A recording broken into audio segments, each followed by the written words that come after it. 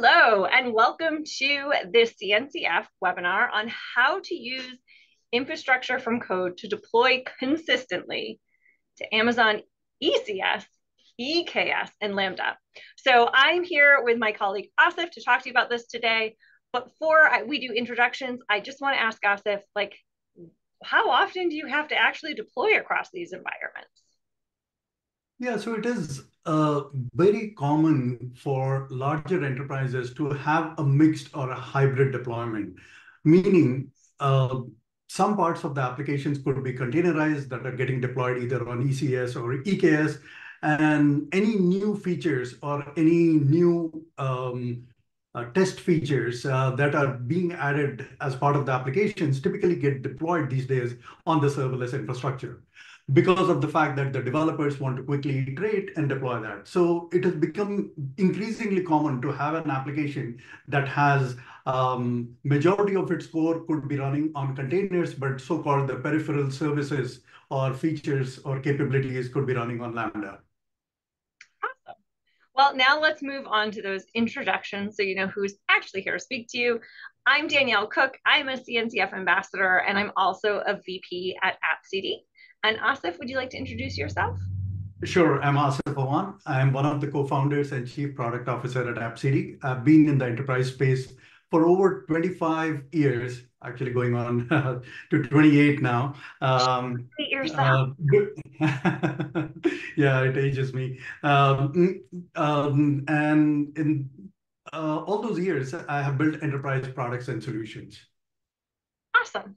So before we kind of jump into the consistency, we want to give you the definition of infrastructure from code. So it might not be something that you've heard of, or maybe you have heard of it and you're interested in learning more. So you have definitely come to the right place for that.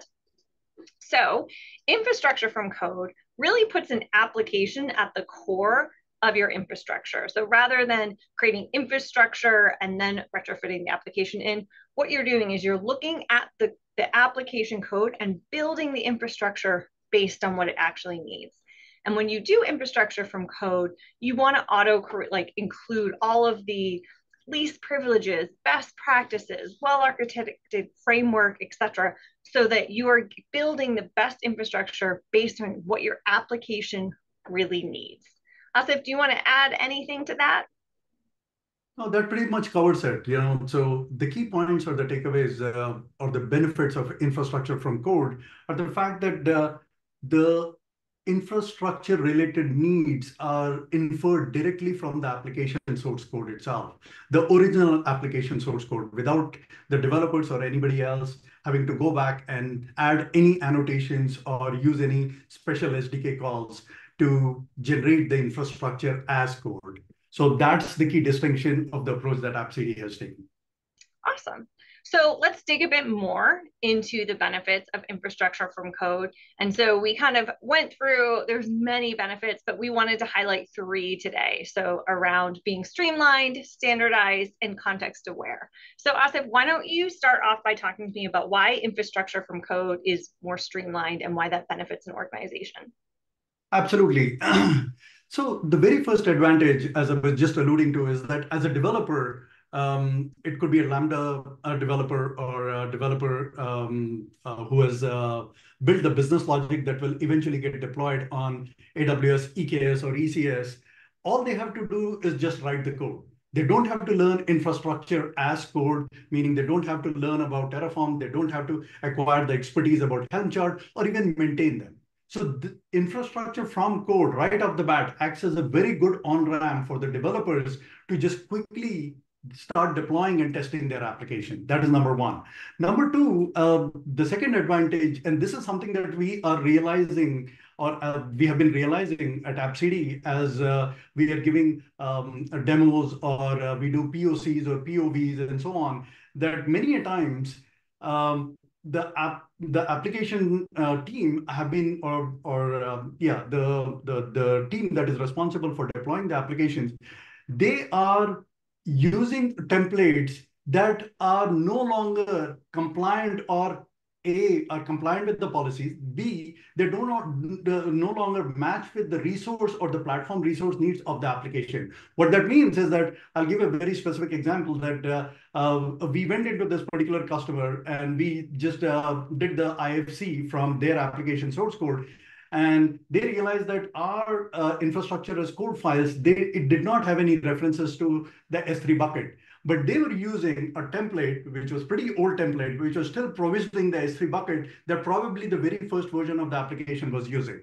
So that is something that refers to what you have on your slide here, Daniel, which is being context aware. So as the application goes through various different iterations of or various different versions along its life cycle, IFC ensures that that context which is there in the application is carried all the way into the IAC or the deployment files, and hence provide that consistency.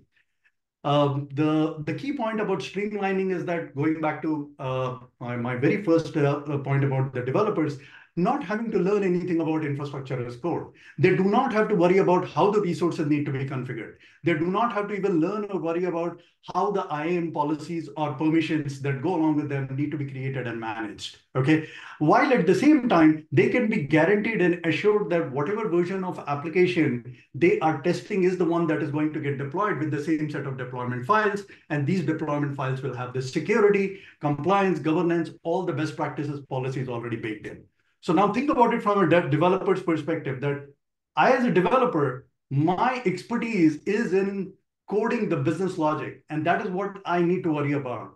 That's what IFC provides to the developers, and by extension to the enterprises, and whoever needs to worry about managing the lifecycle of the deployment files, like the platform or the DevOps engineers, they can do that seamlessly. Well, and it's not just on the technical side. So one of the things I do at the CNCF, or as you know, in my ambassadorship, is I co-authored the cloud native maturity model, and we talk about the business value and being able to communicate the business value of tech. And so if you're streamlining your development lifecycle, you're actually getting features to market faster, which the business likes. If you are doing standardization across your infrastructure and application, you are creating more security in your organization. And finally, context aware, you're cutting down on the back and forth that can be expensive when you have multiple teams and people. You don't want a slow process. You don't want one that requires loads of back and forth. So there are major business benefits to the organization, business or benefits to the developer, benefits to the platform teams. It can help across all. Absolutely. So kind of moving on, where does infrastructure from code fit? So, we really see it at the intersection of DevOps or developers and DevOps. So, it should fit within your existing pipelines. You should not have to recreate the wheel. Your developers should be able to write their code, ship it, use infrastructure from code without a major lift, and then just get it into your CI/CD pipeline. So really, it's not recreating what you're doing. It's adding a step that cuts down on days, weeks, in some cases, months, that really, again, gets you to market faster. So kind of moving on, let's just dig in a little bit deeper to the difference between infrastructure as code and infrastructure from code. So Asif, over to you. Absolutely. The key distinction is that infrastructure as code focuses on the infrastructure, as the term suggests, right? Basically, what you're doing is whoever is doing that, be it a developer or a DevOps engineer or a platform engineer, you're defining infrastructure that is going to be suitable for the application. Versus in case of infrastructure from code, it's basically your focus is on the application, which is how it should be. So the other way to express the difference is that it's infrastructure for applications is what IFC provides versus application for infrastructure. And with the infrastructure as code approach, the problem is that whenever you are focused on infrastructure, you end up using templates. You end up applying security and compliance policies on those templates, which by definition mean that they are generic. They are meant for a class of applications and hence not specific to a particular application. Whereas moving on to the other side, infrastructure from code, because the focus, as I just mentioned, has I mean, right from the beginning is on the application itself, and its inherent needs on the infrastructure, that focus is what drives the creation of infrastructure as code or the deployment files. And hence, as we just talked about in the previous couple of slides, that the context awareness throughout the various different versions or iterations of the lifecycle of the application is carried forward and is kept in sync with the actual application code in the case of infrastructure from code. Awesome. And I think, to just kind of dive a little bit deeper on templates for a second, I know that it's something that loads of platform teams are adopting and people are using, but it's really important the difference here because templates go out of date. Everybody knows that, and they can go out of date so fast. But because of our nature of let's copy and paste this worked last time, when you're using templates for infrastructure as code, you're going to have security issues. Whereas infrastructure from code, as we call out here, like it really does provide that security layer because every single time you deploy or ship your code out, we are looking or you are looking at what are the security standards that need to be in place now. So moving on, we're gonna dig into, looking at ECS, EKS, and Lambda. I always have to say those things slow because I'm always like, I want to make sure I get the initials right. So, there's kind of three main options we're going to talk about today. And, it is ECS, EKS, and Lambda. I'm going to click to the next slide. And then, Asif, do you want to start talking about the benefits of them? And we can kind of go on. Yeah, so taking a much higher level perspective, right? I mean, in today's day and age, when people talk about cloud native application, they sort of make the application, or at least the deployment of the application, fall into one of the two broad buckets, right? Either it's Kubernetes or serverless, right? So, of course, Kubernetes applications are containerized applications, right? So that is where Amazon has ECS, their original container service support or container orchestration layer support. And then EKS is the one that is Kubernetes based. So from the perspective of standardizing the deployments and being able to enforce the enterprise's security, compliance, governance policies consistently, the problem, if I may just spend a moment defining the problem, is that in case of Amazon ECS, the typical set of deployment files that are used are CloudFormation based. In case of Amazon EKS, it's a combination of CloudFormation or could be Terraform and Helm, right?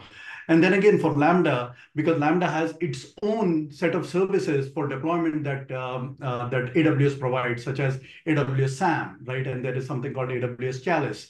So, and those are primarily, or they natively support CloudFormation.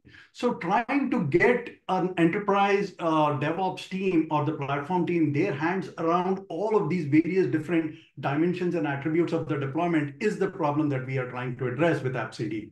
And the way we address it is that the first thing is that across all of these deployments, regardless of whichever deployment paradigm or the compute paradigm is being used, AppCD, using the IFC approach with AppCD, you can get Terraform files plus Helm charts, okay?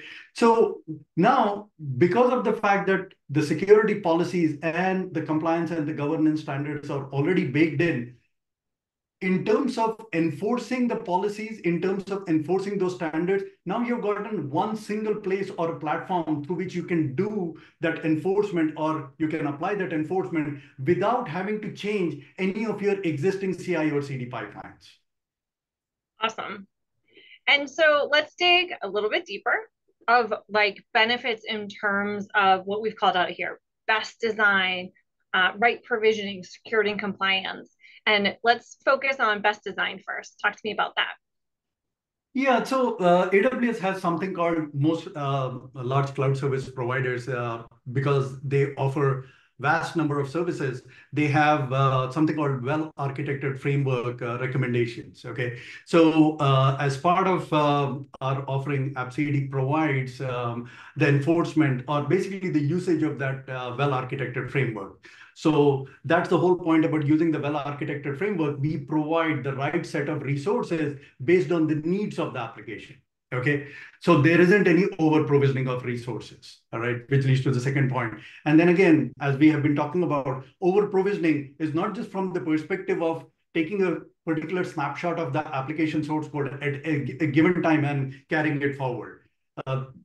IFC continues in lockstep with the application lifecycle. What that means is, as the application code is changing and AppCD gets invoked to do IFC, or basically auto-generate the deployment files or IAC code files,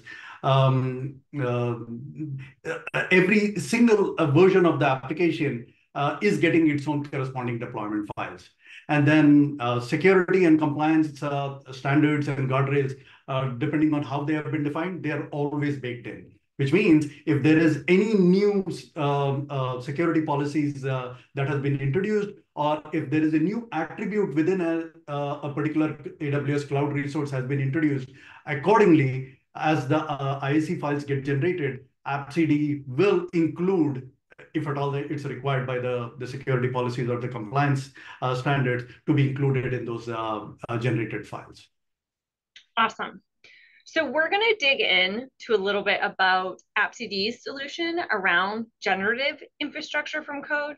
Now, I will say, like, there are different solutions for infrastructure from code, and Gartner just included infrastructure from code on their hype cycle for platform engineering 2024. So it's really exciting. It is an area that is developing, and there are options on the market.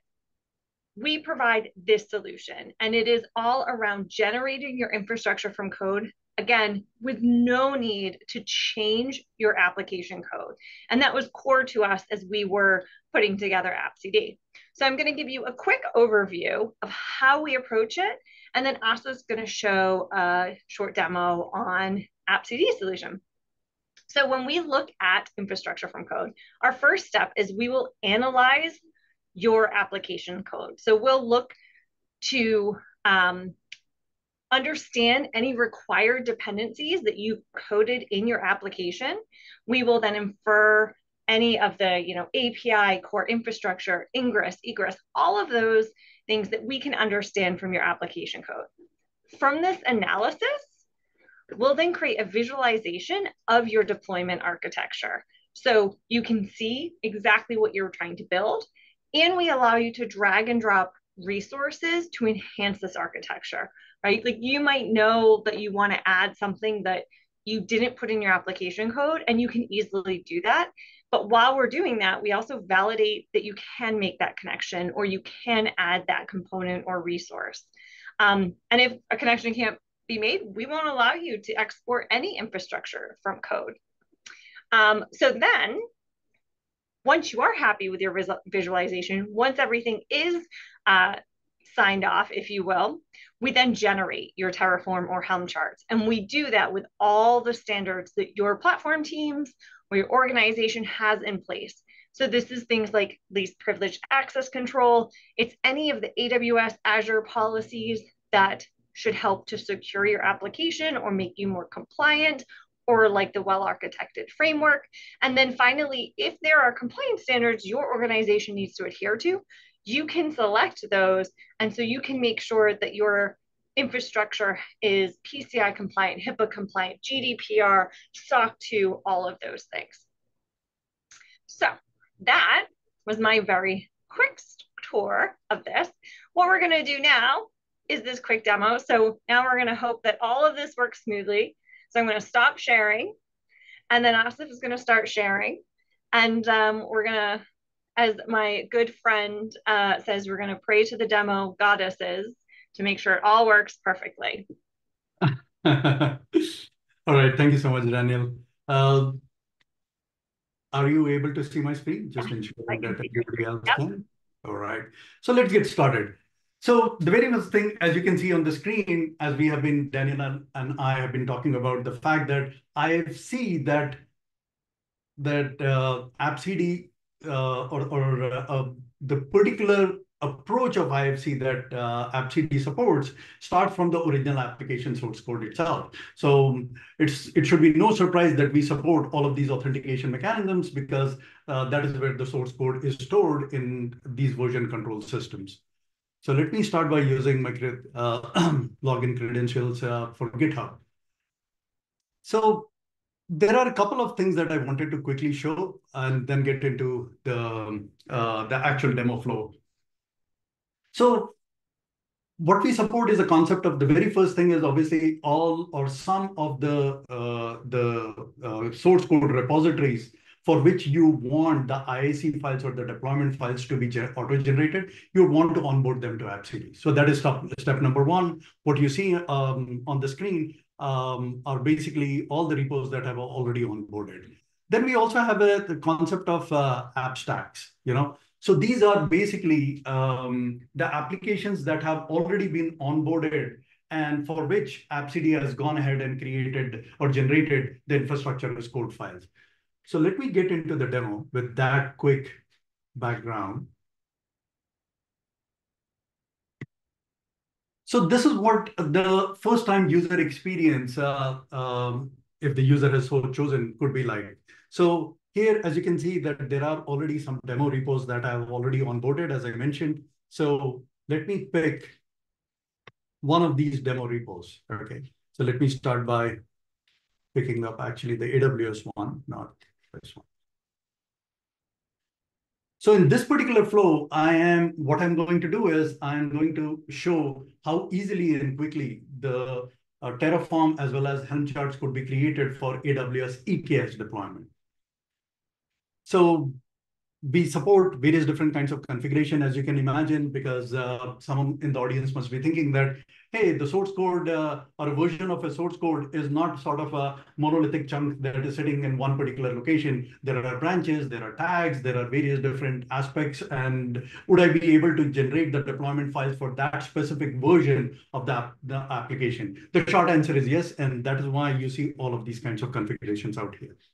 Then the next step is choosing the target deployment stack or compute stack, if you could call it that. So let me go ahead and choose EKS. And this is where, right, let me quickly show the various different policies or the standards as Daniel was talking about earlier that we support out of the box. So this is the kind of configuration that would typically be done by the DevSecOps team or the security team or the DevOps team. In fact, even choosing the deployment platform for a certain class of applications could be done as what AppCD refers to as governance pre-configuration, meaning the platform team can choose or put a stake in the ground that all of our applications need to get deployed on EKS only, or all of our applications need to get deployed in a combination of EKS and Lambda.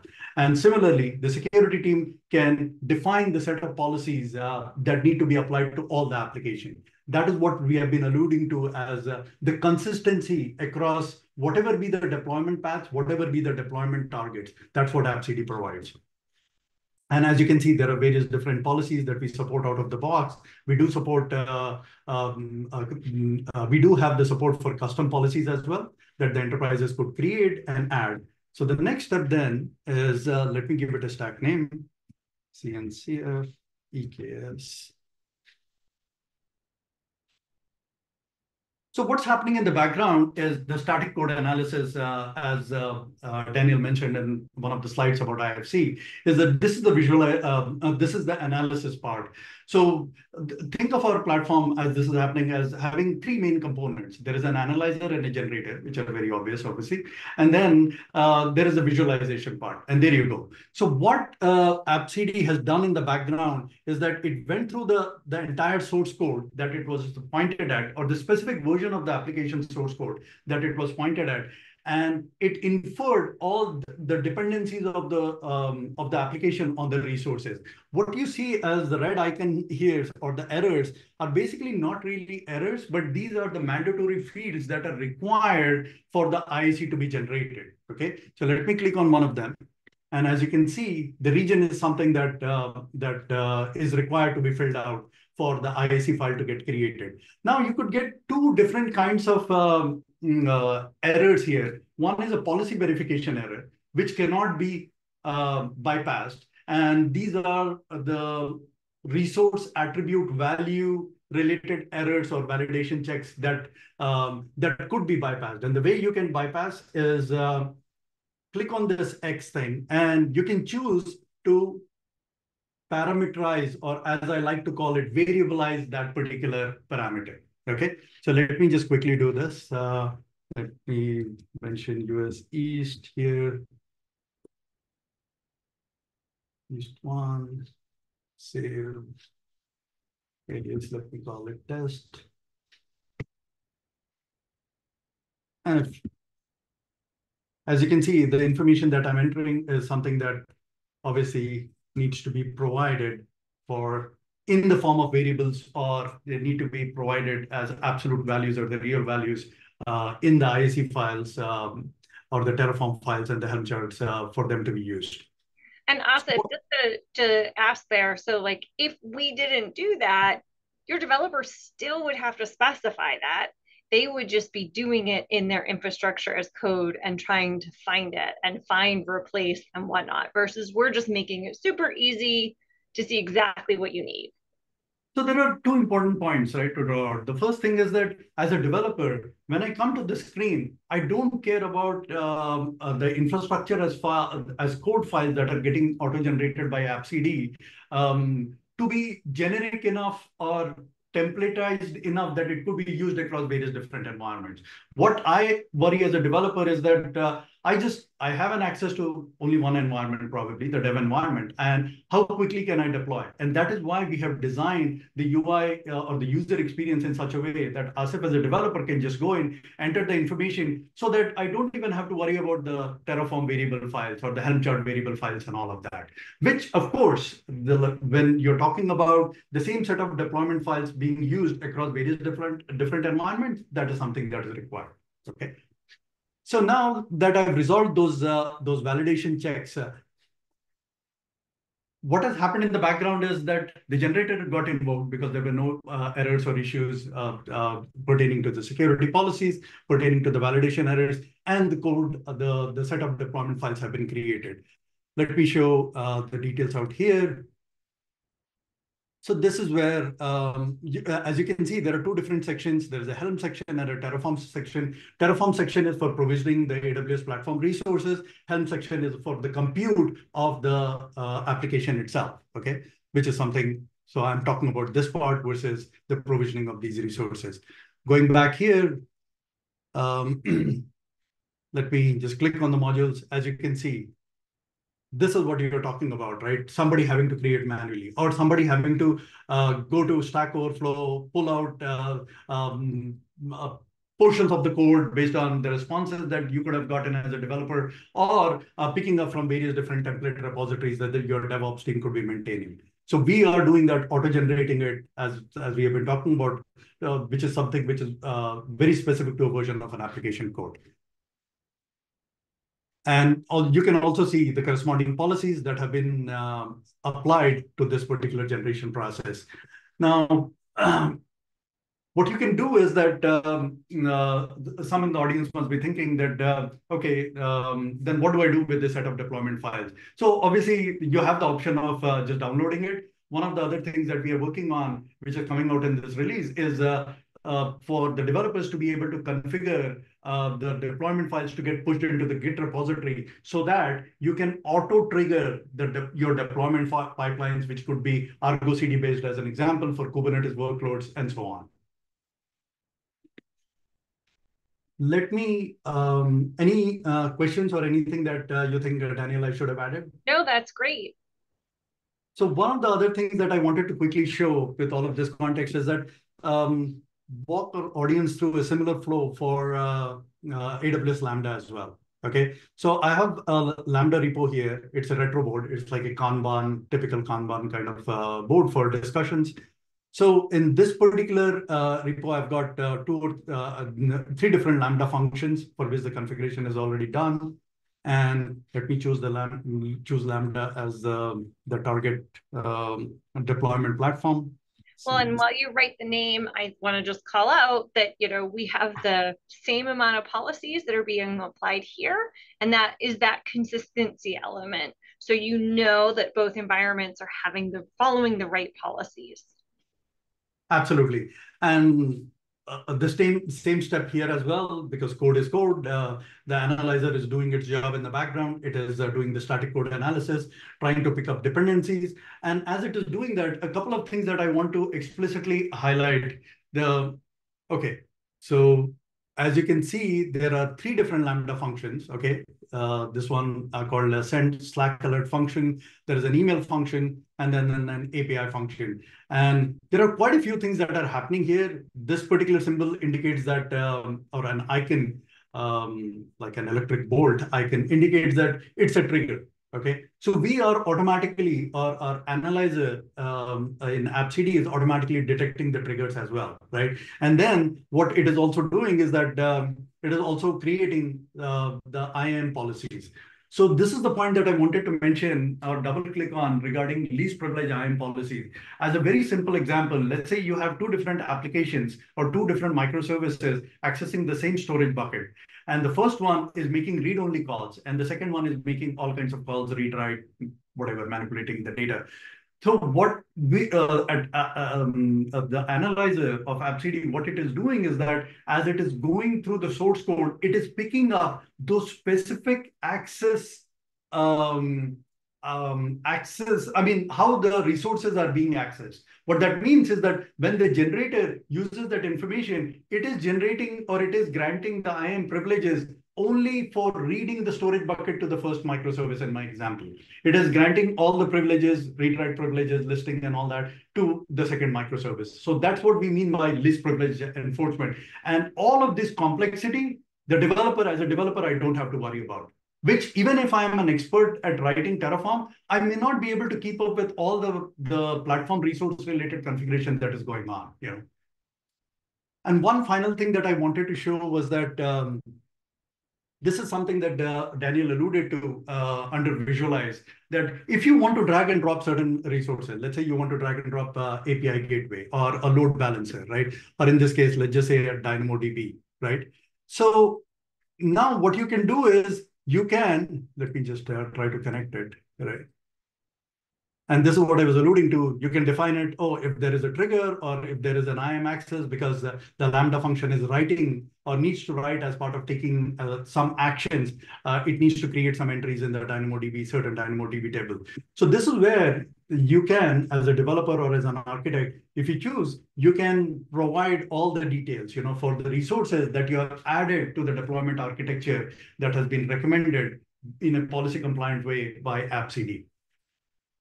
And finally, we also do support the concept of visually comparing the difference in the topology.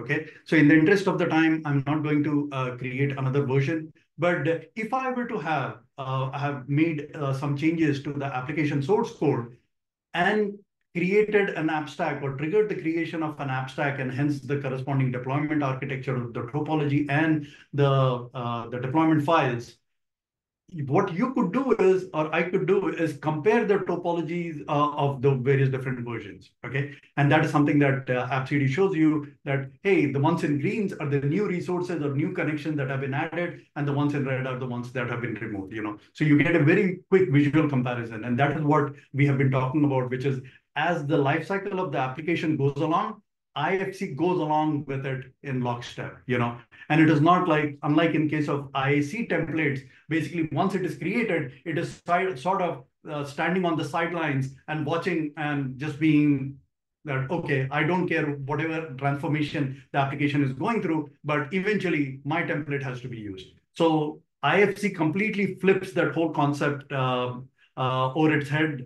And the final point before we wrap it up that I would like to make is that the whole thing about IFC is infrastructure for application, meaning switching the focus on application, which means by extension, you're switching the focus on the business needs or the business requirement that the application satisfies. Whereas IAC has always been about application for infrastructure, meaning infrastructure will get created and applications need to sort of adjust or fit themselves into that infrastructure through the use of templates. Awesome. Thank you so much for the demo. If you stop sharing for a minute, Oh, I'll yes. just share all of you some links if you're interested. AppCD is free to use. So if you're a developer and you want to use it as your cheat sheet, if you will, come try it. Cloud.appcd.io. If you're building a cloud native application, if you work at an enterprise that has cloud native applications and you want to try this out because you use Terraform, you use Helm, it's a really straightforward way to cut down days, weeks, months, all of that. If you're interested in learning more about the details behind AppCD in further detail, we do have a solution overview. The link is at the bottom of the screen, appcd.com/solution overview. So thank you so much for attending, for listening. We look forward to seeing you all try. Thank you so much.